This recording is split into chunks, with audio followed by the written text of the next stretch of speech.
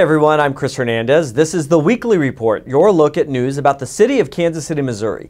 The Kansas City Land Bank Commission invites residents who work as construction, real estate, banking, marketing, and urban planning professionals to apply to serve on the new Land Bank Board of Advisors. Board members will use their expertise to make recommendations and improvements to the city's land bank. For more information and to apply, please visit kcmo.gov and select About Us. The National League of Cities recognizes Kansas City's proactive small business development efforts in its recent Big Ideas for Small Business report. And it says that Kansas City will host its 2014 Big Ideas for Small Business Summit this September. The city recently created incubator spaces to accelerate small business expansion and streamline small business regulations and inspections. We've also expanded our micro-lending services and crowdsourcing. The city's KC BizCare Center provides entrepreneurs and small business owners with resources to help make their business a success. For example, BizCare staff can help you research basic information, develop your business plan, determine the name of your business, obtain financing, find your location, check out the zoning and research incentives.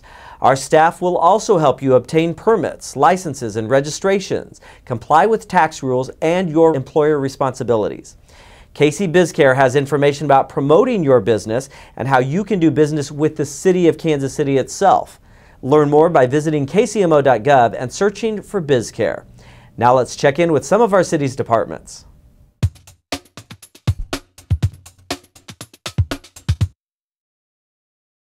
Hi, I'm Heidi Downer with Kansas City Parks and Recreation.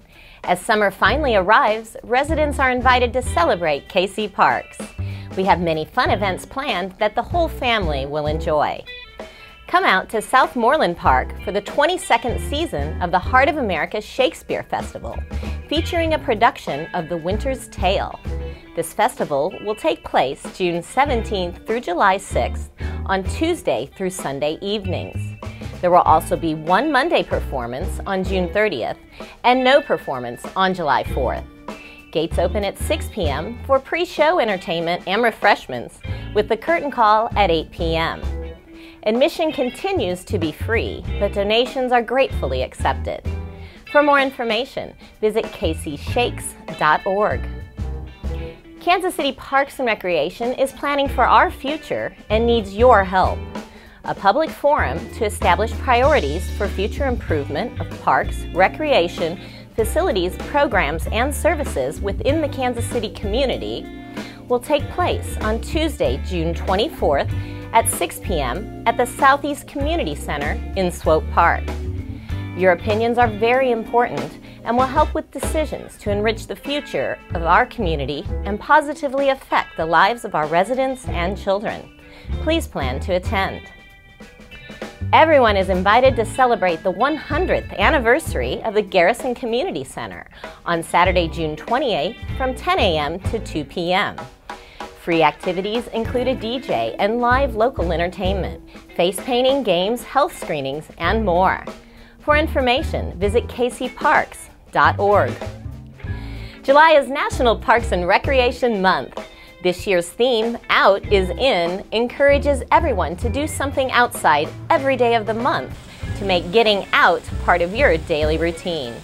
Follow #KCParks on social media during July for ideas and activities to get outside. Be inspired and change your outlook.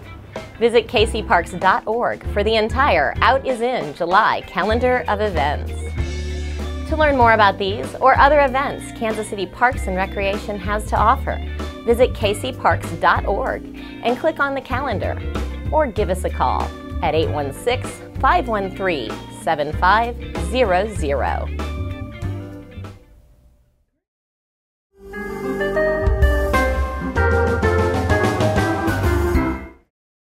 Hi, I'm Floyd Peoples, Chief Fire Marshal for the Kansas City, Missouri Fire Department. The 4th of July is a time for fun, family, and picnics, but the use and discharge of fireworks in the city limits is prohibited. Kansas City Fire Department responds to numerous fires and injury calls each year due to the use of fireworks.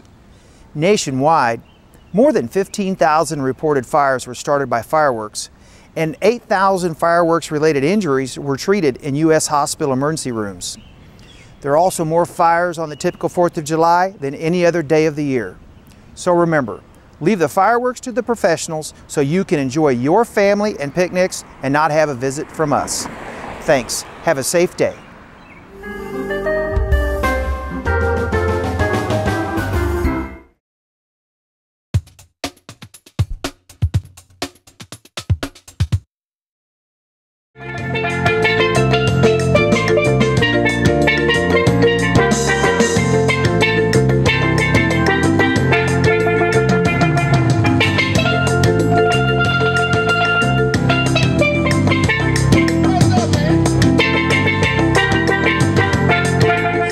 I'm Mark McHenry with the Kansas City, Missouri Board of Parks and Recreation Commissioners, and I'm going to turn the podium over now to Mr. Dave Mecklenburg, and Dave is a commissioner with the Kansas City, Missouri Park Board. Dave Mecklenburg.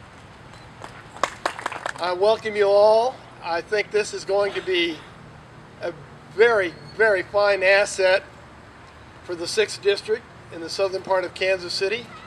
I'm from the Northland. I sometimes feel we get neglected, but I know John and Scott know exactly how I feel. But it's good to see something happening with this and Longview Road and the new grocery store. I think everything is going to be going up and upward and onward. And with that, I'm going to turn it over. I think, John, you want to make a few comments? Okay, thank you, Dave. Thank you, Dave. Thank you, Mark. It's great to be here. This has been a great asset to South Kansas City. I remember when the YMCA closed and the city took it over, and the city pledged at that time, oh, don't worry, we're going to do something with it. And what they did with it for several years was let the grass grow. But then we were able to get a master planning effort together. Bonnie Mims, who's now a state legislator and on our school board out here, was very involved in that, along with many other people such as Darrell Curls. And we came up with a master plan that not only included this great water park, but also the 2 football fields that are irrigated just south of here, where South Suburban Junior Football Association plays. We have, of course, the spray pool, the dry playground, and this has been a great asset.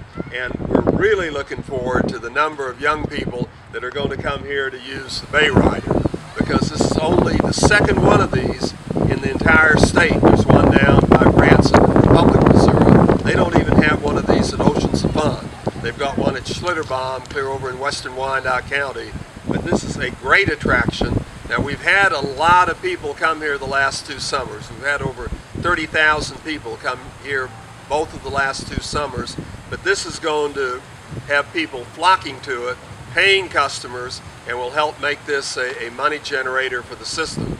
I talked to the mayor of Wyandotte County in Kansas City, Kansas. He lives by their water park.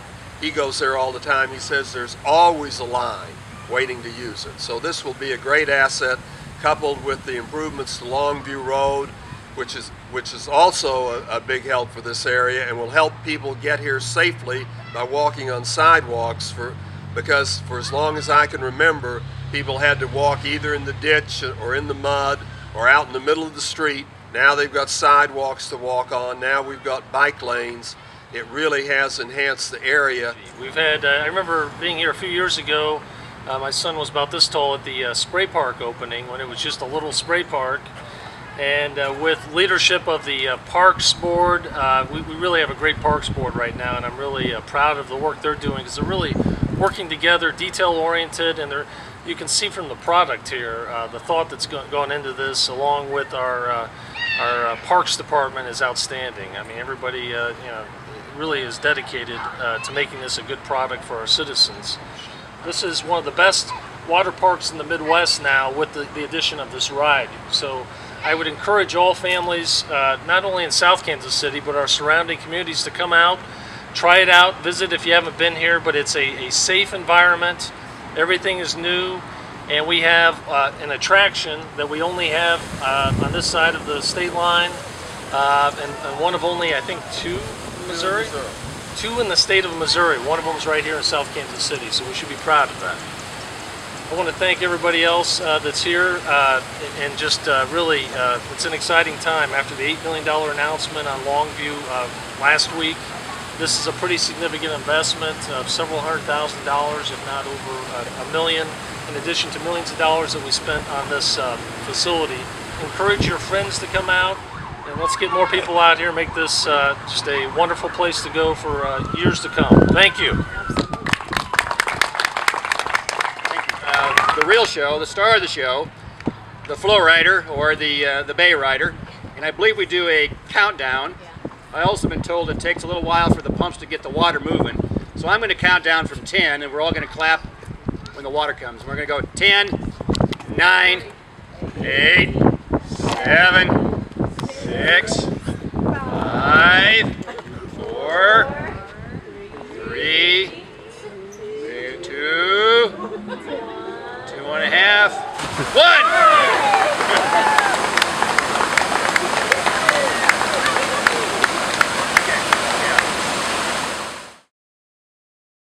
To accommodate increasing operating costs, the city's tow lot will increase rates by $40 beginning July 1st. The new fees will be $240 for regular tows, $340 for medium tows, and $415 for heavy tows. For more information about the city's tow lot, visit kcmo.gov and search for tow.